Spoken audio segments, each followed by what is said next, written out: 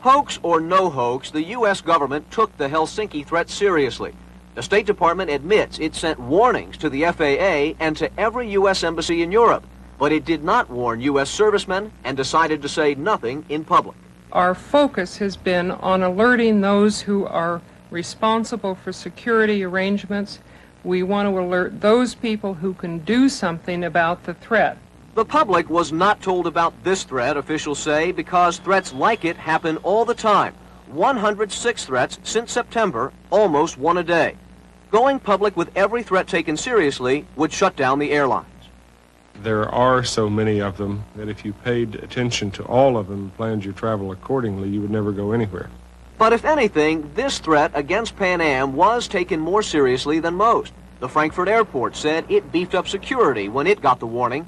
And U.S. embassy officials in Moscow put up this warning notice. Bomb threat, it said, because so many Americans in Moscow fly Pan Am to Frankfurt.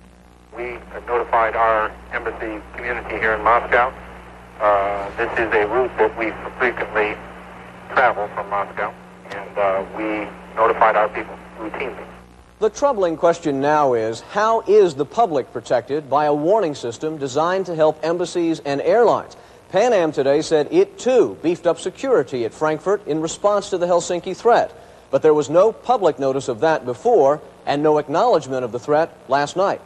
Had Pan Am received any kind of threats in the past weeks or months? No, sir. Still, it's likely Pan Am was only following an unwritten rule outlined today by the president-elect, that the public should be warned of a terrorist threat only if the threat is precise. If you had hard evidence that a specific flight was going to be threatened or that the threat could not be contained, clearly you would want to serve the public good by notifying people. The State Department worked hard today to avoid the image that it's been busy protecting diplomats at the expense of the American public. Officials here are insistent that if a public warning were issued for every threat received, any nut with a telephone could cause chaos. Wyatt Andrews, CBS News, the State Department.